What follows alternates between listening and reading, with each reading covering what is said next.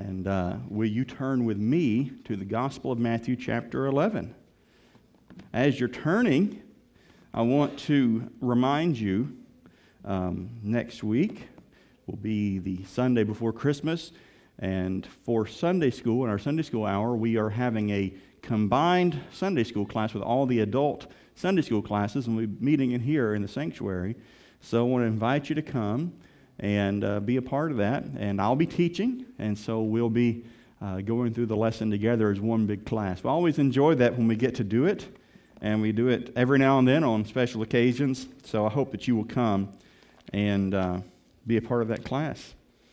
And I may have to break a little bit. I've been struggling with some of the stuff we've all been struggling with this week, and I'm just happy to have my voice today because I didn't really have one Friday. But I may have to stop and breathe and take a sip. So I will try to time them at moments where you are pondering and where it's a dramatic time to think about what I've just said. So Matthew chapter 11, verses 25 through 30. One of my favorite passages in the Bible, in the book of Matthew. And I know I say that about a lot of passages I preach. You know, my favorite book of the Bible is the one that I'm studying right now. It's always true. But I genuinely do love this passage. It's a very familiar passage. It's one that contains a gracious invitation to us. In Matthew chapter 11, Jesus has been speaking about the unbelief that he has been met with. As we looked at Jesus' ministry throughout the book of Matthew so far, he has preached, he has worked wonders, he has healed the lame, he has opened blind eyes, and crowds have followed him. The crowds have been enamored with Jesus, but he begins to teach them. And Jesus' teaching is what separates the believers from the unbelievers. And what we find out when we get to chapter 10 is Jesus sends his disciples out. He tells them that they're going to be rejected by many people. When you get to chapter 11, the whole chapter is sort of pessimistic. You start off with John the Baptist sending messengers to Jesus. Now, John the Baptist was Jesus' forerunner. And John the Baptist even sends message to Jesus by his messengers and asks him, "Are you really the one? Are you really the Messiah? Or should we look for someone else?" So John in prison is having this time of doubt. And then you go on down and Jesus says that the generation before him of people have largely rejected him and rejected John the Baptist just out of hand. And then you get to the passage that we just looked at last week where Jesus begins to speak about the cities where most of his ministry had been done. And on the whole, the people that heard him and saw his miracles did not respond to his teaching, and they did not repent and believe the gospel. And even go so far as to say it'll be better on the day of judgment for the city of Sodom and Gomorrah than it will be for these cities who've rejected Jesus. Chapter 11 is very pessimistic because we find out that Jesus, the Son of God, the one who was sent, laid in a manger, and he grew up and became a man. We find out that he truly was a man despised and rejected. He truly was a man who, while his select few, his disciples, and those around them would believe on him, many, many others rejected him. And it's, as you're reading the Gospel of Matthew, it's sort of as a low point. But then Jesus responds. And I love this passage, and I want you to read with me Matthew chapter 11, verse 25. And you read Jesus' response to this great rejection and unbelief. At that time, Jesus declared, "I thank you, Father, Lord of heaven and earth, that you have hidden these things from the wise and understanding and revealed them to little children.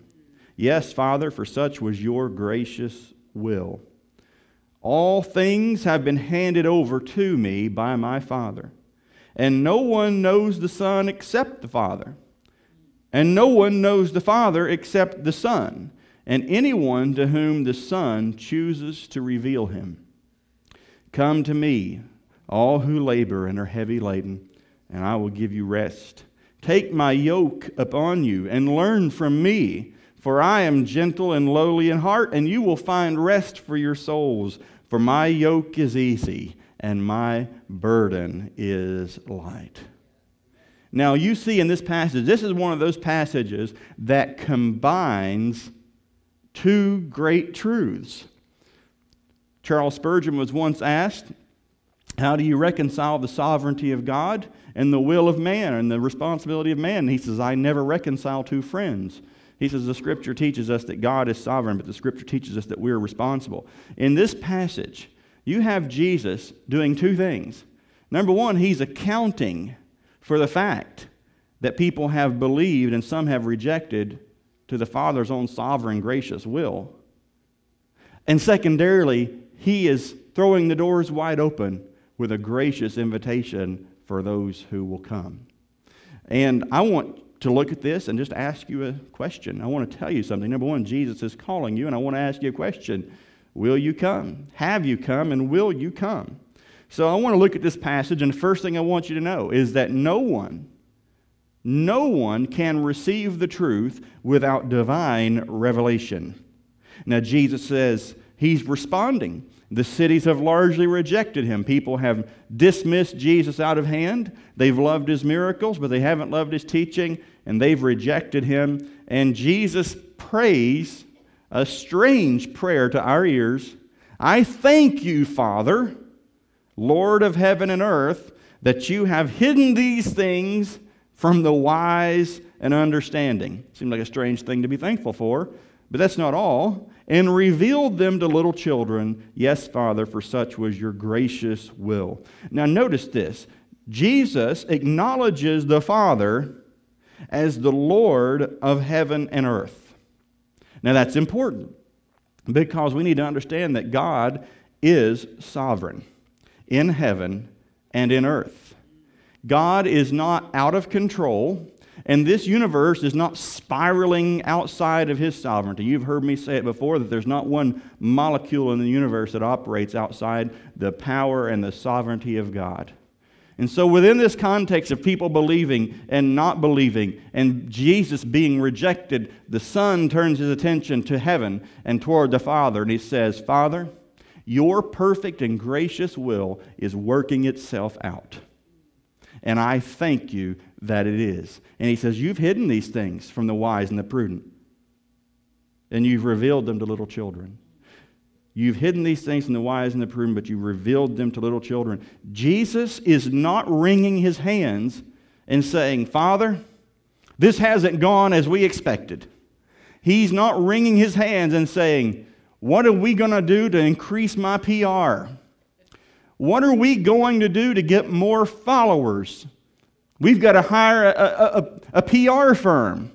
We've got to get more likes on Facebook. What are we going to do to increase our customer base? Father, we've only got a few followers. We've got to pump these numbers up. You don't read that. You don't read desperation. You don't read confusion. You don't read that the Father is out of control. The Son looks to the Father and says, your gracious will is being enacted because you're Lord of heaven and earth. Now, Jesus says, you have hidden these things from the wise and understanding, and you've revealed them to little children. Now, there's a couple things going on in this passage. Number one, we're learning that spiritual truth is not apprehended by human means. God has hidden his truth from the wise and the understanding. Now, folks, you might read that and think that sounds harsh, that sounds difficult, but we're not going to mitigate the Word of God. What we learn from that is this. Those who attempt to know God by their human understanding will never know Him. Those who attempt to apprehend God by their own ingenuity and intuition will never find Him. He will be hidden from them. Because God is not known by human intelligence and human wisdom. Or else all of the academics would be Christian. All of our Ivy League schools would be Christian, and that is not the case today. They began on a Christian foundation. Many of them began as Christian seminaries. But when we look at those who are considered by the world to be wise and understanding, you don't see a large amount of Christians represented. You do see them. But Jesus didn't come to save PhDs or engineers or doctors or academics. You see, if God was known to the wise and the understanding, then a lot of us would be just totally shut out, wouldn't we? You see, Jesus did not come to save the privileged. He didn't come to save the wise. He didn't come to save the good. You did not get saved, if you're a Christian, you did not become saved because you were smarter than the person sitting next to you who did not. You didn't get saved because you had more knowledge than the person sitting next to you. You didn't get saved because you were more privileged.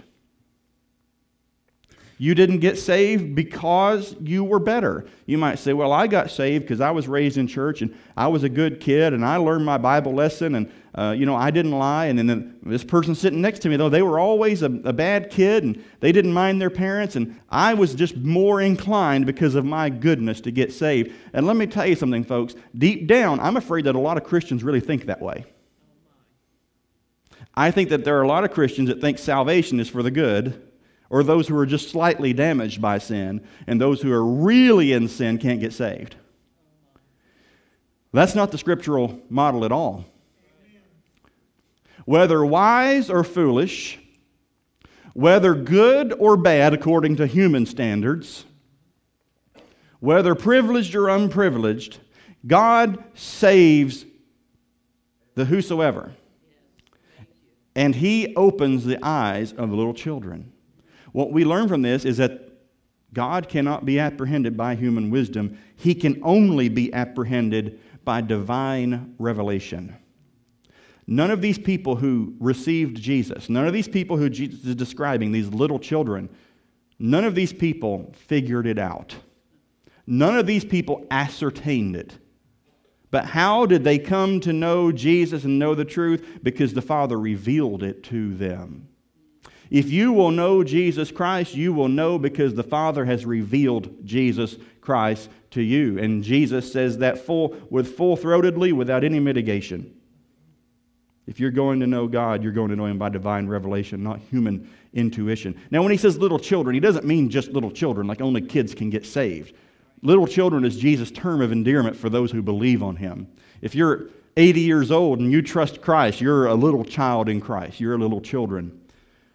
But there's a couple of things going on here. Jesus, number one, is acknowledging that God's word has not failed because those who He has revealed Jesus to have believed. Isaiah 55:11 tells us, God says, so shall my word be that goes out from my mouth. It shall not return to me empty, but it shall accomplish that which I purpose and shall succeed in the thing for which I sent it. Paul says that there's a great number of Jews in his day who did not believe. They were Jewish. The Jewish Messiah belonged to them, but they rejected Him. He said, did the word of God fail? He said, of course it didn't. We never look at those who reject the gospel and say, well, the word of God just didn't do the job. God's word went out empty. No, the Bible tells us that when God's word goes out, it accomplishes exactly what God intends for it to accomplish. And Jesus says, Father, I thank you because you've hidden this from those who are trying to figure it out on their own. And you've revealed it to those who are little, who are humble, to those who you will. There's almost a little bit of sarcasm here. Jesus is talking about the wise and the understanding. They just can't get it. Perhaps He means here the Pharisees, those who were learned in the law. Perhaps He means the scribes who He has talked about at length and He has condemned. Perhaps He's talking about those who were the well-known and the privileged ones, the interpreters of the law. You see, Jesus' disciples who believed on Him were not great theologians. They were not priests or scribes. They were fishermen, tax collectors, and the like. They were common men. You see, God has done something in His sovereignty that only God can do. He opens the eyes of the ignorant and the unlearned and shows them Jesus. And God has chosen the weak and the foolish things of this world to confound the wise. When we stand before God and the believers stand before the judgment seat, not a one of us will be able to say, I was just smart enough, I was lucky, I figured it out. No one will do that. But the greatest to the least will say, I believed in Jesus because my eyes were open to see him. Matthew 18:3, Jesus said, truly I say to you, unless you turn and become like children, you will never enter the kingdom of heaven. You see, Jesus has done this sort of juxtaposition of the believing and the unbelieving before. So you have here the wise and understanding contrasted with little children, which is amazing because we're the opposite. We think, sometimes as parents think that, kids just can't understand certain things. Kids can understand a lot of things, but we think about, well, these lofty truths, they belong to the adults. When we'll really teach the adults. Let me tell you something. We have Kingdom Kid Ministry just because we want to teach the kids in an appropriate method. Let me tell you, Pastor Rick and Marcy back there teaching those kids, they're not teaching those kids dumbed down, silly things, because Jesus reveals his truth. Don't ever think that big church, as we might call it, is for the adults, and then we have these little piddly things we tell kids. Because the gospel is simple. The gospel is simple. And Jesus reveals his truth to the young and to the old, to the wise and to the foolish, without respect of persons. Parents, don't ever think that your children can't understand the things of God. Your responsibility is to teach them those things and to help them to learn. They can understand. They can. But we see the wise and understanding contrasted with little children who we don't normally think of as apprehending these great truths. And then we also see, remember in Matthew 9, when Jesus contrasted the believers and the unbelievers, or those who rejected and those who didn't reject him, as the righteous and unrighteous. Jesus says, I didn't come down here to save righteous people. We could read this verse also this way. I thank you, Father, that you've hidden these things from the righteous people and revealed them to the unrighteous people. Then he said it another way. He said, I didn't come for those who were well. I'm a physician. I didn't come for those who are already well. I came for the sick. Jesus could have said it this way. I thank you, Heavenly Father, that you have hidden these things from those who are well and you've revealed them to those who are sick. Jesus uses similar language when he speaks of the first and the last. He said, many who are first will be last. Many who are last will be first. In other words, many who are wise and understanding, they're not going to know it, and many who are little children, they're going to understand it. There's this principle of reversal. God's truth is not known by human power, human goodness, human privilege, or human understanding. It is known because God takes the initiative and reveals it. Matthew 16. As Matthew's gospel rocks on and people have different responses to Jesus and the disciples continue to follow him, in Matthew 16 we have a climax when Jesus looks at his disciples and he says, who do men say that I am? And they say, well, some think you're John the Baptist, some think you're Elijah or one of the prophets. And he just points it and he says, but now who do you say that I am? Now that's the question every one of us needs to answer. And Jesus says, who do you say that I am? And Peter says, you are the Christ, the Son of the living God. Home run, Peter, you nailed it. Oh, Peter, you're so smart. You did so well in your Bible lessons, Peter, that you were able to figure out that Jesus is the Messiah and the Son of God. Oh, Peter, what a smart little student you are. That is not what Jesus said. Do you know what Jesus said? He said, blessed are you, Simon Bar-Jonah, Simon son of Jonah, for flesh and blood has not revealed this to you, but my Father who is in heaven. If you know Jesus today, you can thank the Father and the Son and the Holy Spirit for introducing you.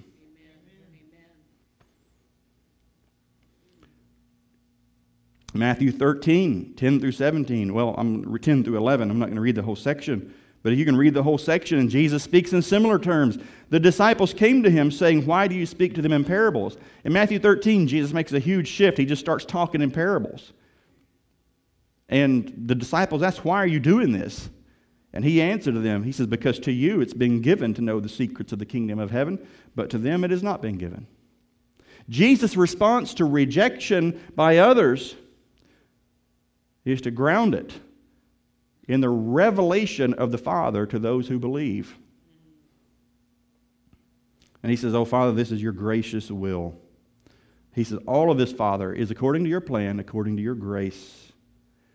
2 Timothy 1:9 tells us that God saved us, and he called us to a holy calling, not because of our works, but because of his own purpose and grace, which he gave us in Christ Jesus before the ages began. So we need to understand that if we come to Christ, it is because through the Holy Spirit God has drawn us to Christ. You didn't get there under your own strength. You were dead in your sins. You were blind. You couldn't see Jesus. You were blind. You couldn't hear the gospel. You were deaf. You couldn't get up and walk. You were dead and lame. All these things apply to us. When Paul says we were dead in our trespasses and sins, we take that to mean we were badly wounded. That's not what he says. He says we were dead. And unless you're made alive, you can't come. We're blind. Unless you're given sight, you can't see. So Jesus says no one can know these things unless God reveals them. But he also says, takes it a little further, no one can know the Father and the Son without divine revelation. To know spiritual truth, true spiritual truth, is to know the Father and the Son. If someone thinks they know something spiritual, or they have some spiritual nugget to share, or that they're religious, but they don't confess Jesus Christ as the Son of God, then they don't know anything. No one can know the Father and the Son without divine revelation. And no one belongs to the Father or knows the Father who doesn't believe in the Son. No one belongs to the Son or knows the Son that doesn't believe in the Father. Notice what Jesus says. Now, how did Jesus describe the Father a moment ago? He said he was Lord of heaven and earth, didn't he? But now look here in verse 27. He says, oh, and all things have been handed over to me by my Father. My Father is the Lord over heaven and earth, but he's given that same authority to me. Same thing Jesus says in the Great Commission. He says, all authority has been given to me in heaven and earth.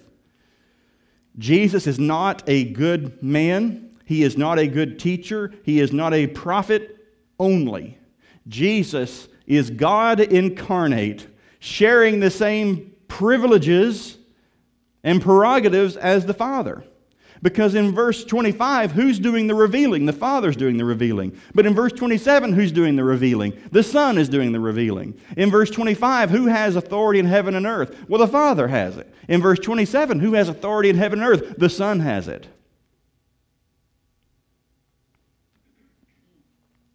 There's no distinction. There's no separation of power or authority. The Father has given all things to the Son.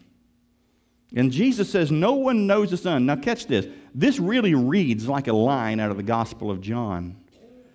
No one knows the Son except the Father, and no one knows the Father except the Son, and anyone to whom the Son chooses to reveal him. Now let's think about this Son-Father relationship. Jesus says, no one knows the Father, so we're talking about God the Father. And Jesus says, you know what? None of you all even know God the Father. He says, I do. The Son knows the Father. But you know what? No one even really knows the Son except the Father. What he's saying here is we have a mutual relationship as Father and Son. And no other being on earth shares in that. In other words, the Holy Spirit is not explicitly mentioned here, but we know as we go on the Holy Spirit is there. Within the Trinity, within the Godhead, Father, Son, Holy Spirit, they have perfect communion and fellowship. To know here doesn't mean to just like know, you know. I know President Trump. I know of him. I have an awareness of him. That's not what we're talking about. We're not talking about knowing about someone. We're not talking about knowing our favorite athlete or favorite musician. We're talking about having an intimate relationship, a knowing. You might know me, you might know my wife, but we know each other, and that's different. You know, you might know my mom and dad, but they're my mom and dad, and no one knows them the way that I know them. And Jesus says, no one knows the Son but the Father, no one knows the Father but the Son. In other words, there is an exclusive relationship between the Father and the Son, and nobody gets into that except one way. What we're looking at here, folks, is this. People sometimes say, well, in eternity past, God was so lonely in heaven, and God needed companionship, so that's why He created us. You need to delete that. Throw that in the trash. That's total garbage. Amen. God needs nothing. Amen. Jesus said, Father, glorify me with the glory that I had with you before the world was. You may not comprehend this, but God the Father, God the Son, God the Holy Spirit have perfect relationship, perfect family, perfect unity and communion, and outside of them, Father, Son, Holy Spirit, God needed nothing, not even your companionship and mine. Because we believe that God is sufficient in and of Himself. You see, we're not. God is independent. You're not independent. You're dependent. You're dependent on God. You're dependent on the air God made. You're dependent on food. You're dependent when you're a baby on your parents. God depends and needs nothing. God is the self-sufficient one. And if you were to divide everything that exists into two columns, you would have created and uncreated. Do you know what would go in the created column? Worms, bacteria.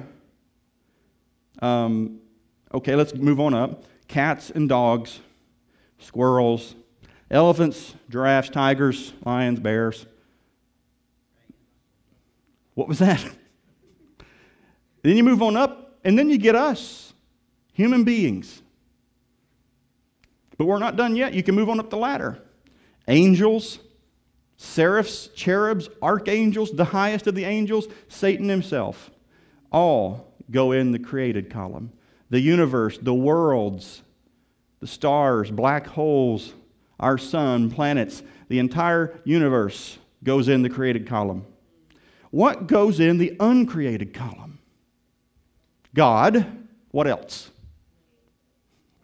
Well, it's a trick question. Well, Father, Son, Holy Spirit, yes. My point is God. And Jesus says in that column, no one else belongs there but me and the Father. And then we also understand the Holy Spirit. So what I want you to understand is that there is this exclusive relationship between the Father and the Son, and you're not part of it. And I'm not part of it. But Jesus says, no one knows the Father except the Son, and anyone to whom the Son chooses to reveal Him. This is why in 1 John 1:3, John says, that which we have seen and heard we proclaim also to you, so that you too may have fellowship with us, and indeed our fellowship is with the Father and with His Son, Jesus Christ. You see, when you know Jesus and you know the Father, it is because you have been invited into a divine communion. You don't just come in and go out. You didn't come in under your own power, and you don't go out under your own power. You don't go out at all. You are brought in, set in, made a child of God, made a partaker of the divine nature, and you are invited into the eternal fellowship of God. When you are saved, you are made a son and a daughter of God. Although you are a sinner, a rebel, and an enemy of God, Jesus died on the cross taking your sin. He imputes to you His perfect righteousness and allows you to come into the presence of the Father, the Son, and the Holy Spirit. You're not a part of that by nature, because no one knows the Father except the Son. But you are invited into it by grace. If you know Jesus, you know Him by grace. If you know the Father, you know Him by grace. And that means you know Him by revelation. Because He is not known any other way. Because He is completely other than. Let me give you one more thing. Have you ever heard an analogy for the Trinity? You ever heard an analogy like to describe the three persons in one? It was heresy. You might say, oh, Pastor, no, this is one's good. Nope, it's heresy. It's not right. They get sort of close. They kind of give us a handle, I understand, but they're heresy. Do you know why that is? Because God can't be compared with any created thing. You might say, well, the Trinity is like water, ice, and steam. You know, it's the same substance, but 3 different phases of matter. Here's the problem, though. You can't have water, ice, and steam at the same time, can you? No, you can't. But the Father, the Son, and the Holy Spirit have existed eternally. They are co-equal. They are co-eternal. You might say, well, the Father and the Holy Spirit, it's like one egg, but you have the white, the yolk, and the shell. But here's the thing. There's a problem with that. The white is not the shell, and the shell is not the yolk. They're different things. They are parts of one thing. The Father and the Son and the Holy Spirit are not 3 parts of a pie. They are co-equal, co-eternal. You see, you might say, well, it's like you, Pastor Ray. You're a pastor, but you're also a husband, and you're also a son. But here's the thing. Those are just roles. Those aren't persons. I don't talk to myself, Ray the pastor, how are you doing today? I'm Ray the son. That would be ridiculous. But the Father and the Son and the Holy Spirit are distinct, sharing relationship. The problem here is this, is that every analogy for the Trinity is absolute heresy because the Trinity, God, is totally unlike anything we know or can devise or see. That is why you can't know God unless God knows you. That is why you can't apprehend God unless you are apprehended by God. Because you can't look and say, you know what, water, ice, and steam, I get it, I know God. No, you don't know God. That's not God. Because no one knows the Father but the Son. No one knows the Son but the Father. And if you're going to know God, you're going to know it because Jesus shows you. Blessed are you, Simon, for flesh and blood didn't show you this. This is similar to what Jesus says in John 14:6. Jesus said to him, I am the way and the truth and the life. No one comes to the Father but through me. Pastor, I want to get to heaven. I'm going to follow the principles of Eastern mysticism. You won't get there. Pastor, I believe in God and I just sort of follow my own compass of my inner heart. Well, the Bible says your heart is deceitful and wicked. You're not going to get there. You might say, Pastor, I'm going to follow the teachings of Joseph Smith, the prophet of the Mormon Church. You're not going to make it.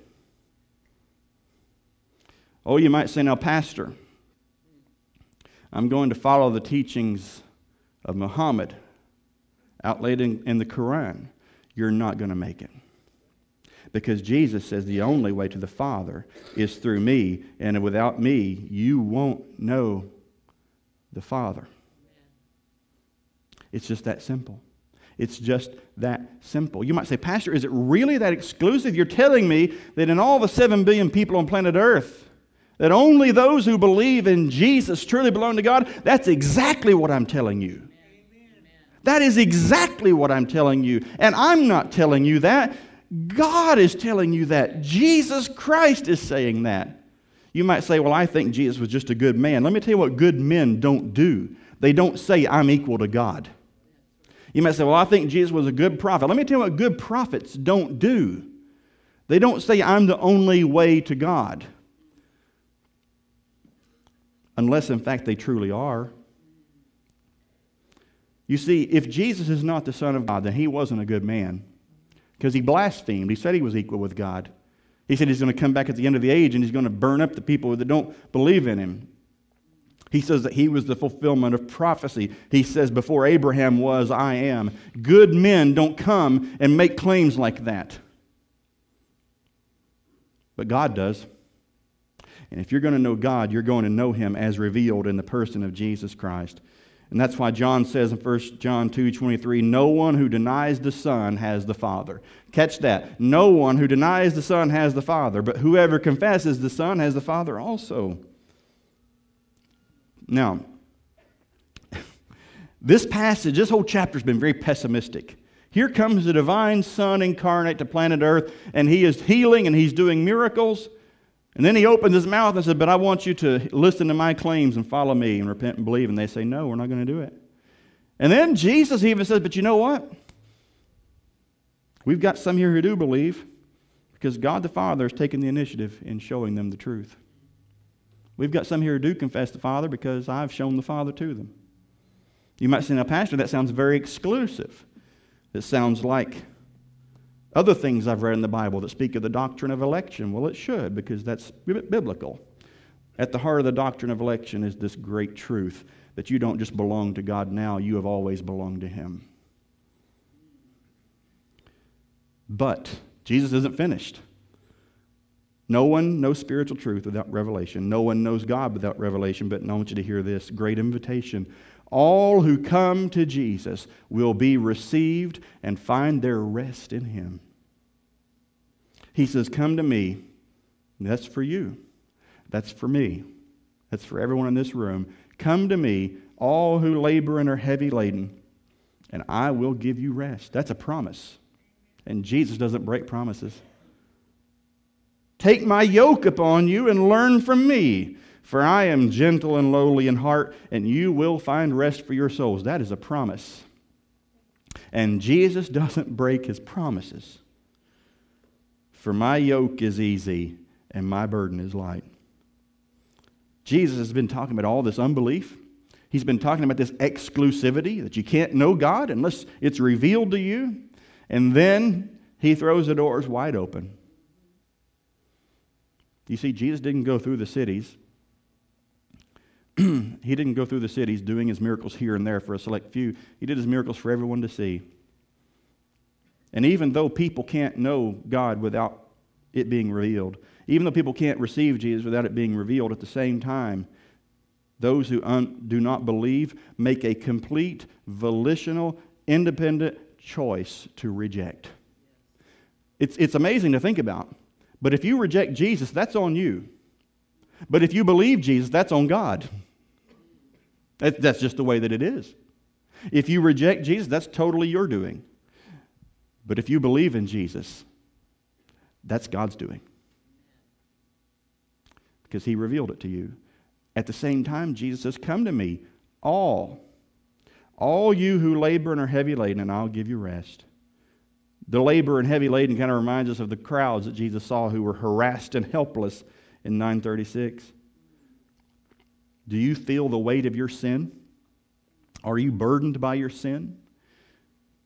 Are you heavy laden by the burdens of life? Maybe the burdens of some false religion imposed on you that has burdened you down? Are you tired of those burdens?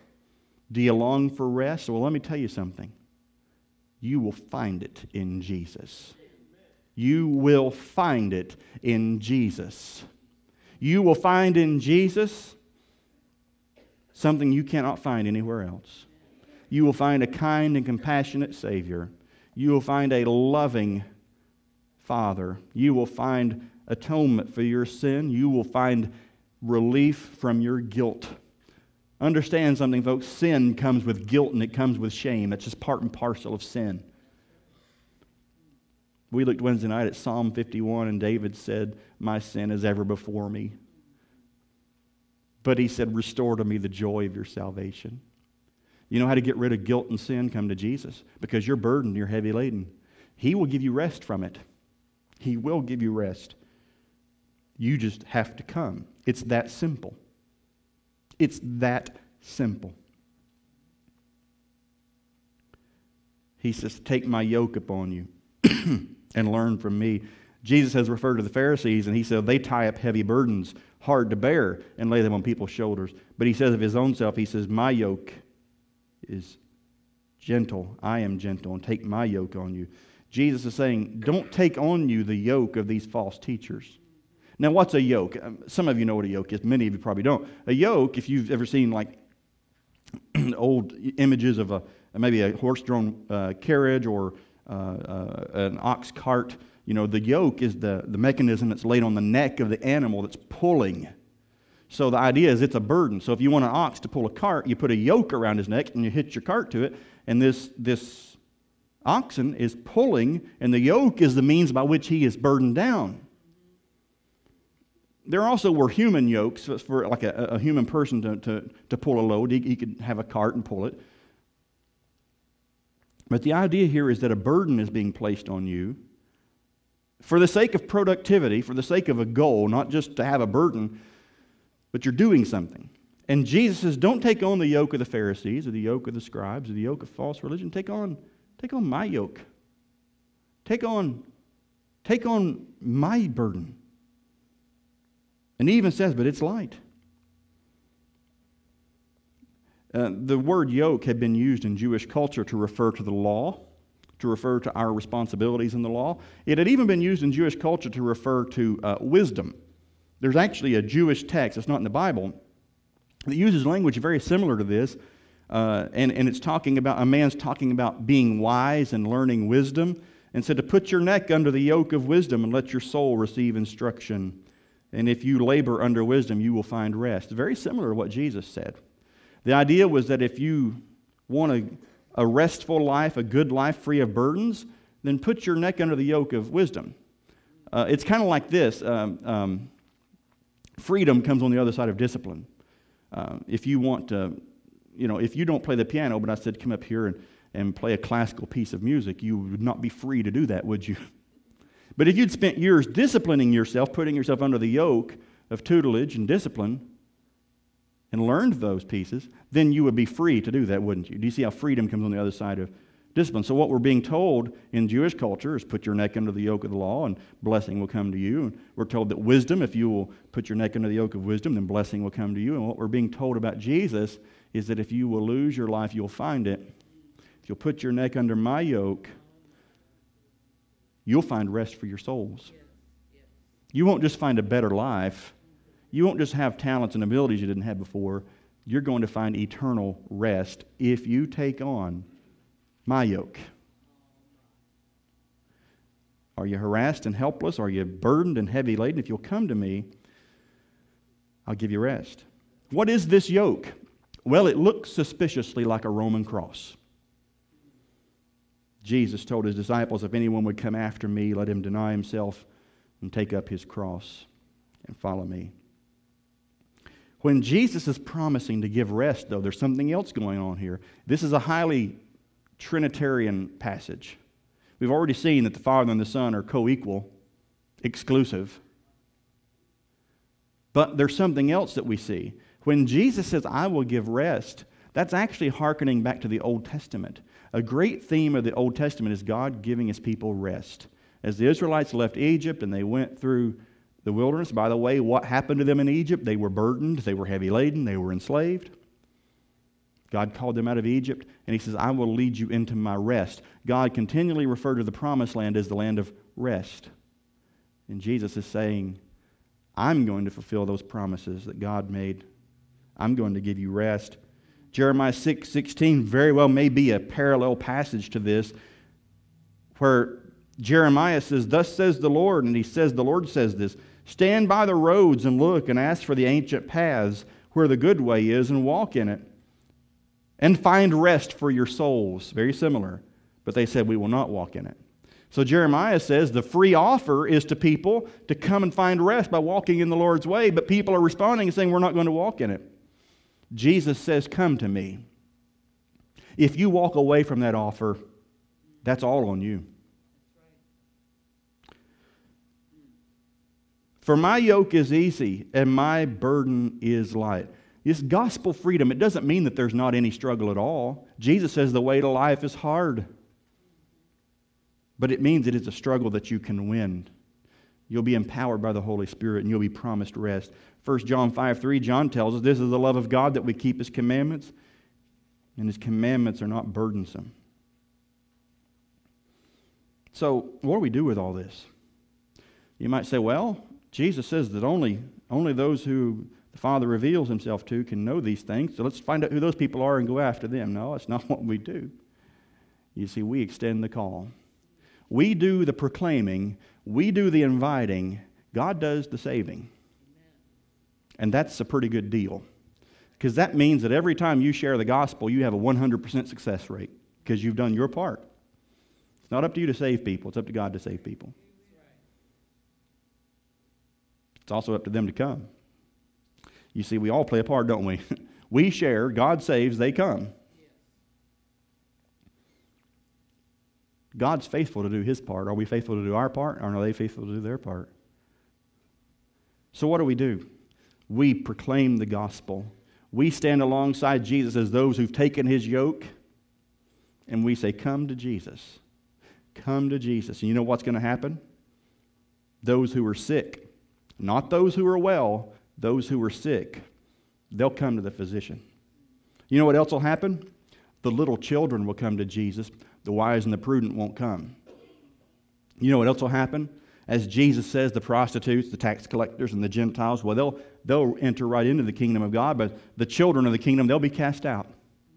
You know what else will happen? The good soil, remember the parable of the soils? The good soil, it'll sprout forth fruit, and it'll bring forth 30-fold, 60-fold, and 100-fold. But the stony ground, the ground that has the thorns, the ground on the wayside, they won't sprout any fruit. You know what else will happen? The last will be first, the first will be last. You see, what's going to happen is, as the gospel's preached, the foolish will shame the wise, the weak will shame the strong, and the things that are not will bring nothing to things that are. And every single person, without exception, who comes to Jesus will be received. Every single one. For Jesus says, those who come to me, I will never, ever cast out. You see, you might say, well, no, Pastor, so you're saying that Jesus only came to save those who are foolish and those who are weak? No. You see, even the mighty can be saved, but they must become weak. Well, even the wise can be saved, but they must realize that their wisdom is foolishness before God. Now, what do? If you're here and you don't know Jesus, you don't need to reject the message about Jesus, but you need to believe it. You need to answer Jesus' invitation. It's a free invitation, and it's to every one of us to come to Him, to take His yoke, and to learn from Him.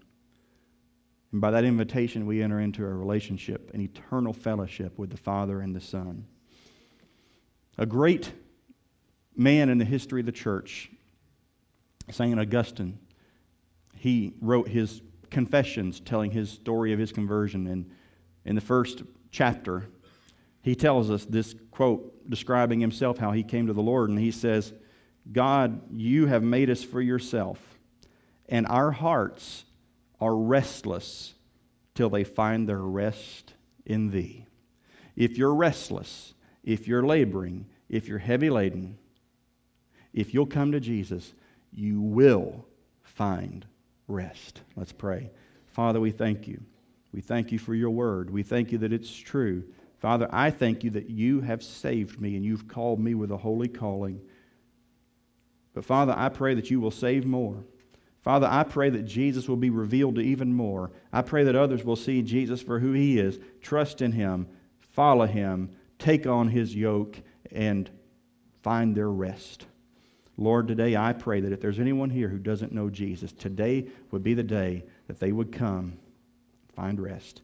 We ask it in Jesus' name. Amen.